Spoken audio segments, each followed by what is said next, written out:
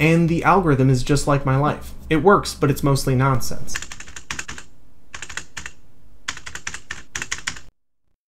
Hello and welcome back to BlandManStudios, where I make creative stuff and talk about the technology behind it. If you like computers and you hate throwing stuff out, I've got another crazy use for virtual machines that I think you're gonna like. If you're like me, you get sentimental about your old computers. There's something special about turning on an old computer or a game console that just unlocks your memories. It's pretty great.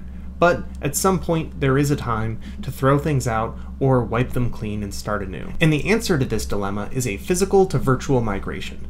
There are a lot of reasons why you might want to migrate something from physical hardware to a virtual machine. And today I'm going to walk you through mine as I do it for nostalgia purposes. Even if you're not going to do this yourself, stick around because we're going to touch on a pretty unique operating system, some bits of computing history, and even my first C++ program, which is pretty bizarre and turns 10 years old today. And in the end, I will have a VM running on my new computer, which is essentially a window into the past. It will be a virtual machine running exactly like my first laptop, which is this IBM Lenovo Thinkpad T43.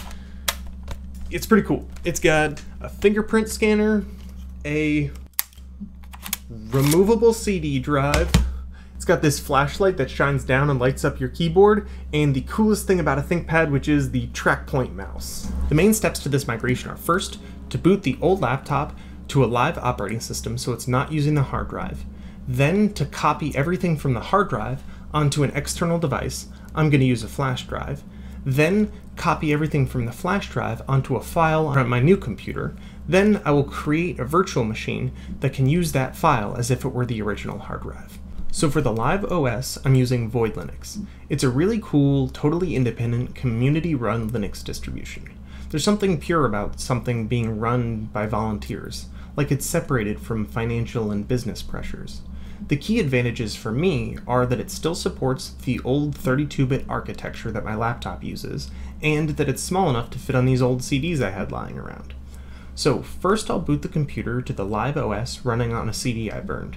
Then I'll plug in the flash drive and run this command to copy everything from the hard drive onto the flash drive. You have to be really careful with this command because the arguments you give it depend on your computer, and if you mix it up you could overwrite the wrong thing. But when that's done, I'll unplug the flash drive and plug it into my new computer. I'll run a similar command to copy the contents off the flash drive onto a file on my new computer. For added flair, I'll convert this file, which is known as a hard disk image, to QEMU format. If you want to know why I love QEMU files, check out this video on how I back up my gaming VMs while they're running.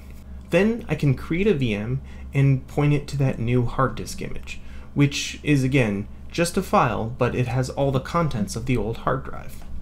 Then I'll try to boot it a couple times, I'll get the blue screen of death a bunch of times, fiddle with some things, bang my head against a wall, and ultimately realize the operating system only supports IDE type devices.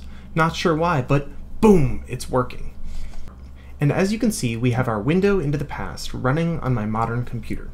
The OS is a little confused because it doesn't have a battery, because it's not a laptop anymore, and I won't be able to play games on here because the VM doesn't have a dedicated graphics card.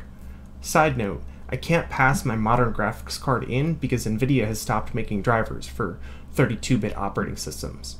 Lame, I know, but yet another reason why NVIDIA should open source the drivers. But yeah, as promised, let's dive into the embarrassment. This is my first ever C++ program. I know this because it's called First C++. I gotta assume it's my first program outside of a tutorial because no sane person would have you write this code. Okay, so it's a program to calculate square roots, but it only works on perfect squares. There's basically no effort at spacing or readability, and the algorithm is just like my life. It works, but it's mostly nonsense. To find the square root of x, it multiplies x times 2 and then counts backwards, stopping if it happens upon the square root or if it gets to 0. If that sounds confusing, that's because it is. You can also see here that I didn't understand how functions work because I've used a break after a return, which means it will never execute. Honestly though, I love it. Sometimes the best way to learn something is to just get in there and make a bunch of mistakes. And that's what I've tried to do with this video. So if you found this entertaining or informative, or if this was a huge mistake, let me know in the comments. Thanks for watching, and don't forget to stay bland.